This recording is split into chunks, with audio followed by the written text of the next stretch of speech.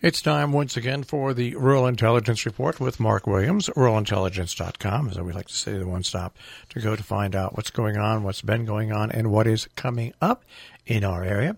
And they've even got a great app for your smartphone, which makes it easier on your smartphone. Mark, nice to speak to you again today. Good morning, Marshall. It's lovely to be back, and we're running into Halloween week, and my gosh, there are so many events. I suspect we're only going to be able to touch on a few of them today when we talk, but we're trying to list as many as possible in Rural Intelligence in the event section up and down the whole area. I mean, it's amazing. All right. Well, we will start off in Stockbridge, Massachusetts on the 23rd of October, and that is Summerston and Priest Ranch Wine Dinner. Yeah, and everyone who listens regularly knows that I absolutely love going to these wine dinners because you get a great selection of wines at a very reasonable price, and you get dinner thrown in as well, and these dinners are really opulent and excellent, so you get to have two experiences for a reasonable price. And on Tuesday at the Red Lion Inn, they've got this great Summerston and Priest Ranch wine dinner, and Craig Becker of Summerston and Priest Ranch will be actually leading a blind tasting, and then it's all followed by a family-style dinner. And just to put it in context, and I think this is absolutely amazing now they can do that, they are actually shipping in a lamb direct from Summerston Ranch that is going to be cooked for the dinner, and so you could argue it's the ultimate in pasture and grape to table dinner. The Red Lion Inn are getting their executive chef Max Kipperman involved in preparations for the whole thing. So it's really going to be a fun evening where you get to taste some really fantastic food and wines. I guess now it is time to head off to the cemeteries. We'll go to the Washington Green Cemetery Tour on October the 26th. You can say that again. We've got one or two cemeteries featured today, I can tell you. Yeah, Friday, the whole weekend is a cemetery weekend one way and another, but Friday kicks off down in Washington at the Gun Historical Museum. And from 6:30 to 8:30, and I want you to remember those times, they are leading a whole series of tours of the Washington Green cemeteries. Now, this is guaranteed to be a real horror tour and great fun as well. And they are hosted. What makes it so lovely is that they are candlelit, living history tours of the town cemetery, and they have costumed actors acting as your guides. Now, just be aware, though, the tickets will be distributed on a first-come, first-served basis, and that starts at 6:15. And these tours last an hour. They depart every 10 minutes or so from the museum. But don't worry if you have to wait. So go along, sign up for the next tour, and then you have to wait there. But don't worry about waiting, because the children, they're putting on all sorts of tremendous things. The children can enjoy refreshments. They're going to have the kids. And there's a Halloween-themed movie in the Wickham Room of the library as well whilst you wait. And so there's lots of things to do. You can take your phone, and obviously and nowadays all our phones have flashlights on them. But if you want to be really professional about this, you can take a flashlight as well. And these are really fun tours with the costumed actors leading them all. So it should be a great fun evening. As I said, I'll remind people again, it starts at 6:30, but you can start signing up at 6:15 at the Gun Historical Museum in Washington on Friday the 26th. And also on Friday the 26th in Millbrook, you can go to Reckoning with America's Environmental Crisis. Yeah, I had to put this on Friday as well because the Carey Institute does really have some fantastic lectures, and this is a much more serious issue.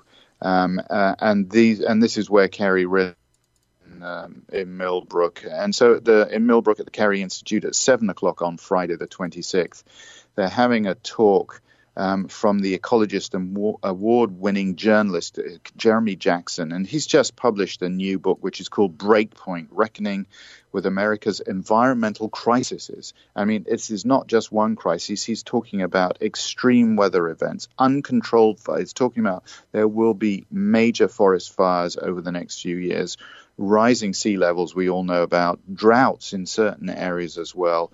And basically, he also talks about how agriculture is going to be ways very, very badly indeed. And so he will talk all about these series of environmental issues. But then on top of that, he does take time to go into some of the ways that communities can try and achieve a much greater environmental stability as well. So it's all at the Carey Institute at 7 o'clock on Friday the 26th. And of course, check out the details on ruralintelligence.com. We will head from Millbrook to Norfolk, Connecticut on the 27th, the first annual Tour de Forest, or Forest. I thought this sounded really great fun and just perfect for this forest. So it's at the Great Mountain Forest in Norfolk, which is a 6,000-acre renewable forest. It's a really wonderful habitat for wildlife. They use it as a classroom for training and education. So it's really good. And so it's a bike tour. They're calling it the Tour de Forest, as you pointed out, like the Tour de France. It's a bike ride through the forest, but there are stops all along the way which will give you an opportunity as the cyclist to find out about historical facts and information about this forest facility in the Norfolk area. And by the way, I looked at it, I thought, oh, well, this is great. You'll be able to do a bit of cycling and lose a little bit of weight. But in fact, actually, it looks like they're going to do so many great things associated with it. So there's going to be complimentary cider donuts, and there's going to be cider and apples to eat as well. So you won't lose too much weight. But anyway, the ride starts at the Norfolk Curling Club as well, how many towns in New England have curling clubs? So it's amazing. Anyway, all of the people participating are going to be offered refreshments, and you get to see the curling club demonstrations before you head off on your tour. I don't think the tour is too exhausting by any means as well. And then at the end, towards the end of the day, you get back, and there will be all sorts of drawings for prizes to cap off the festivities. So. By the way, the great thing is the proceeds from this event will go to support the sort of development of the Norfolk Rails to Trails Society, as well as obviously helping the forest's mission to maintain and grow the forest and give lots of educational sides to the forest as well. So it's all in a very good faith. So, sorry. Right. We'll go from Norfolk. Sorry, I messed that one up. Yeah, no, you're fine with that. Okay. We'll move on now. Lenox, Massachusetts, and it's the first annual, this should be fun, Halloween Dog Parade at the Mount. Yeah, I'm very tempted to go into this one because dog, and of course that fits with the Mount's background. Our dog is called Harper Lee. So I'm tempted to take her along to the Halloween Dog Parade, as you say, on Saturday, October the 27th at the Mount at 11 o'clock in the morning. It's the thing that will put me off going actually is that you're invited to dress your dog up in a wonderful costume for the dog parade, but you're also invited to dress yourself up as well. And they're going to have all sorts of prizes awarded for the various different categories, including best literary costume, cutest costume, that's pretty easy, best handmade costume, and therefore for the owners as well as the puppies themselves, best matching costume. So a great fun event at the Mount. It starts at 11 o'clock in the morning on Saturday the 27th. Okay, we've got to have some compassion coming up here at the House of Books.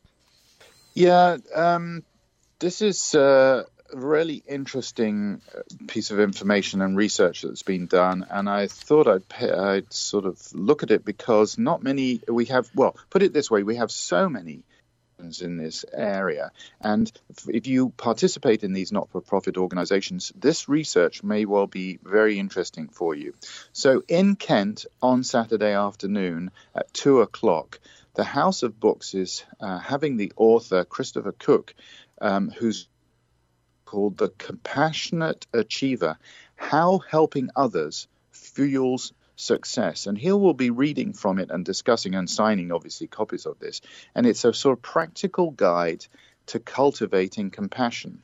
And apparently it's been scientifically proven that this is one of the foundations for personal achievement and success, both obviously at home, but also at work as well. So if you are a compassionate person and involved in doing good works with other people, it actually really does help you in your own personal life as well.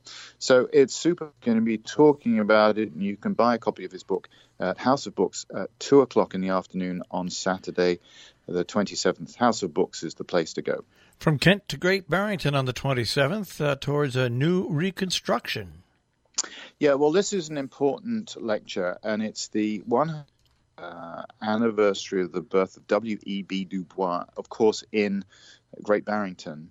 And every year they put on, well, actually for the last 38 years, they've been putting on the annual Schumacher Lecture. And this year they're going to be celebrating W.E.B. Du Bois appropriately. And the talk is going to be called Towards a New Reconstruction, Land, Racism, and Economic Emancipation. The talk is going to be given by Lair Penniman and Ed Whitfield, and it's going to be at St. James's Place. It's worthwhile saying that the Schumacher Center for New Economics, which is really involved with this, is the home of Burke Shares. So a lot of people will be familiar with some of the practical things they do, if not with the actual Schumacher Center itself. So that's Saturday afternoon on the 27th, 1 o'clock in the afternoon at St. James's Place. All right, let us head on October 27th back to Hudson, New York, an author, Antark, and star watching party. Yes, this looks interesting. It's at the Churchtown Dairy, and I've never been to the Churchtown Dairy, so I think that will be well. So starting at 7 o'clock in the evening, they're going to have an author talk followed by the star watching party. And the author is the photographer Barbara Bosworth, and she's going to be discussing the heavens. It's her new work which contains images of the moon, sun, and sky, and they've been made over the last few years with an 8x10 camera. So it's really interesting. Anyway, following the talk, there's going to be a star watching party, and that's all led by the Amateur Telescope Makers of Boston. So it sounds really unusual. You can click on the link on Rural Intelligence and get much more information about it. It's Saturday evening starting at 7 o'clock in the evening at the Churchtown Dairy in Hudson. We're going from Hudson, New York, and look at this. We're going to stay in Hudson, New York. Now, what does Courtney Love and Hudson, New York have in common? Yeah. Well, I don't know what they have in common, but I'll tell you, Courtney Love is going to be in Hudson on Saturday evening, starting at 7 o'clock. And it's all for the 2018 Pioneering People Benefit. It's a benefit which they the last several years at Basilica Hudson. There's going to be a private dinner if you want to participate. Do check that out. And then it's going to be followed, but I think much more interestingly, it's going to be followed by a public tribute to Courtney Love. She's going to participating in it, but there are a whole series of her friends, including Michael Strite, Natasha Lyonne, Justin Vivian Bond, Roddy Bottom, Zia Anger, or a whole series of other people as well. And they are all going to be doing a big public tribute to Courtney Love at Basilica Hudson on Saturday evening. So it will be really interesting, and be interesting to see Courtney Love there as well. So do get your tickets in advance, because I think it's going to be pretty popular one way or another. Starts at 7 o'clock on Saturday evening at Basilica Hudson. I love the name Roddy Bottom. All right, we will move on. All right now, and we're 3 for 3 in Hudson, New York. Yeah, it's the place to be on. Well, actually, there are so many places to be on Saturday night that actually I'm not going to say it's the place to be, but it's one place to be, because also at Hudson Hall on Saturday evening at 7 o'clock, the New York Polyphony is going to be there, and it's part of the Leaf Peepers concert series. They're going to be hosting this New York Polyphony, and they're one of the foremost vocal chamber ensembles who are active in the U.S. today. The a big fan of theirs. They've really praised them for their musicianship and their vocal allure. And basically, and by the way, this group has earned 2 Grammy nominations as well, partly because they have really moved early choral music much more into the classical mainstream, sort of choral music. It will be a wonderful evening at Hudson Hall starting at 7 o'clock on that Saturday evening as well. All right, to Washington, Connecticut, there is a costume soiree and art patrons benefit. There are a lot of costume soirees, one way and another, coming up this weekend, and we can start to go through them. So, in the town hall in Washington, the Washington Art Association and Gallery is celebrating their 2018 Sculpture Walk, and they're starting off with a costume soiree, and they are suggesting that you come as a favorite sculptor. I'm not quite sure what my favorite sculptor would look like. Anyway, he could be living, they could have been passed away, but you can either come as dressed up as your favorite sculptor or as your favorite piece of sculpture, which I think would be great fun. There's going to be lots of live music with the Swing Vipers. There are going to be cocktails, hors d'oeuvres, and of course, by the way, there are going to be lots of big prizes for the best costumes. So that's the WAA Costumes Soiree to benefit the art patrons, and that's going to be starting at 7 o'clock in Washington Town Hall in Washington. All right, let's get rock steady then in Millerton, New York on the 27th. Yeah, big party at Fall Farm. It's called the Fall Farm Party at Rocksteady Farm, and it's starting in the afternoon, but it goes on till late. Starts at 3 o'clock, but I think they're aiming it will finish between 11 and 12 at night. And it's a wonderful fundraiser. So you go to Rocksteady Farm. They're going to be joined by the people from the Wild Seed Community Farm and the Watershed Center for a big celebration of community. It's going to be celebrating food, land, and justice. And the idea is you go along, you eat and drink, enjoy the music. You can even, by the way, if you go early in the afternoon, go on a hike. And this whole event is important because it's going to be a big fundraiser to support nutritious, free or low-cost food for the neighbors in and around the Millerton area who can't afford nutritious food. So it's a big fundraiser and it's a good idea. It's at the Rocksteady Farm in Millerton. Starts at 3 o'clock in the afternoon on Saturday the 27th. All right, let's head from Millerton, New York to the Racebrook Lodge. Yeah, Racebrook Lodge in Sheffield always puts on these really unusual, great fun events. And one on Saturday evening starting at 7 o'clock is the group Barnstar. And it really is an interesting group because it was the brainchild of Zachariah Hickman, who was the bass player for Josh Ritter. What he wanted to do was form a local bluegrass supergroup. And to do this, and he's succeeded, and he's done this by pulling together a whole series of Boston's really best musicians and songwriters. And so Barnstar is going to be at the Racebrook Lodge. They are, I think it's fair to say it's their own style of bluegrass. They have amazing harmonized, tremendous verve in their playing. They really have great fun. It will be a fun bluegrass evening at Racebrook Lodge in Sheffield at 7 o'clock, starting at 7 o'clock on the 27th. And our friends at the Wassaic Project are back at it again with their Haunted Mill and Monsters Ball. We love the Wassaic Project, and what they've done in Wassaic is really fun, and they can turn the Maxon Mills into all sorts of things, and then you can start to go into town as well later on, and I'll tell you about that. So it starts at 3 o'clock in the afternoon, and from 3 o'clock in the afternoon, you have a chance to take the family and particularly the younger kids into the Kids Haunted Mill, and that's a bit of a toned-down version of the horrors to come, as it were, because and by the way, on the deck of the mill, there's going to be all sorts of Halloween activities as well, hay rides, costume contests, there's going to be face paint, snacks, and carnival activities as well.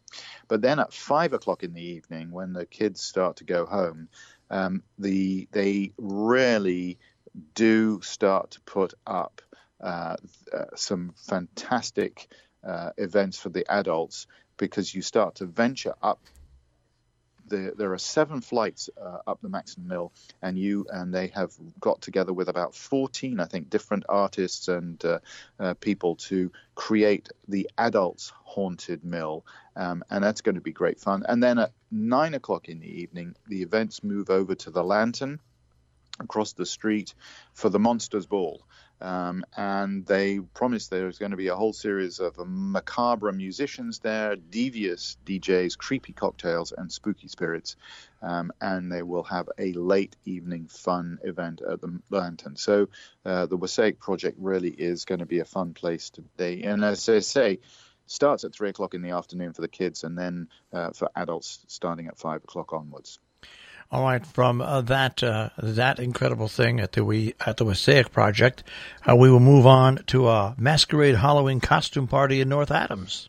Yeah, all the way up to the Greylock Works, which is this amazing building, and it's being used so imaginatively. It's in North Adams, starts at 8 o'clock, and they are having a masquerade Halloween costume party. The idea is that you will be able to dance in disguise and compete for local prizes with all sorts of creative, clever, and sexy costumes as well, dare I say it. The music's by the DJ BFG. All sorts of other DJs are involved as well. So it was going to be a great fun party starting at 8 o'clock at the Greylock Works in North Adams. All right, we will then move on to another Halloween party, this in Egremont, Massachusetts.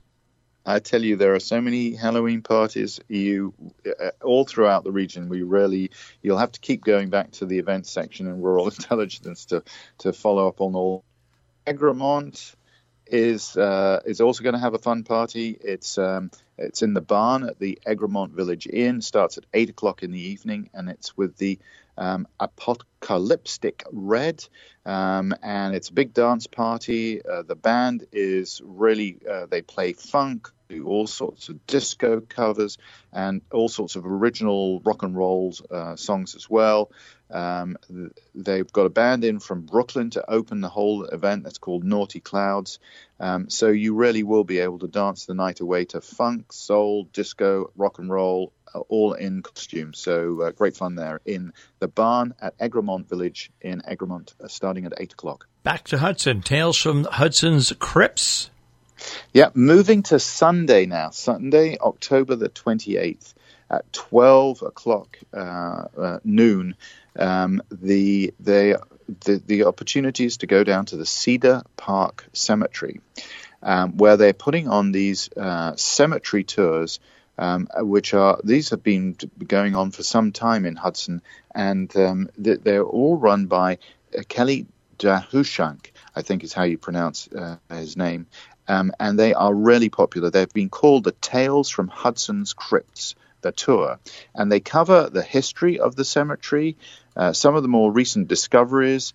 They talk about how it's laid out and why it's laid out in a particular way, and they talk about specific histories of some of the most prominent people buried there. So, and by the way, this year there's a whole lot of new information which they're including in the tour. So if you've done it before, don't worry, there's a lot more new stuff that's coming in. And of course, at the finish of the tour, there will be cider and cookies being provided as well. So that's on. It starts at 12 o'clock at the Cedar Park Cemetery in Hudson on Sunday, the 28th. Williamstown, Massachusetts will be our next venture. Yeah, this is an amazing thing at Clark Art, actually. So 1 o'clock, Clark Art on Sunday afternoon. They're holding Michael Pizarro's A Wave and Waves. And when I started reading about it, I thought this just sounds really intriguing. They are bringing together over 100 performers, and they're mostly percussionists. So they are bringing in the Williams Percussion Ensemble, the Talujon Percussion Ensemble, and a whole series of other guests. And people who go along to listen to this are seated amongst these 100 performers who are grid. and they then listen to it. It becomes an ocean of sound.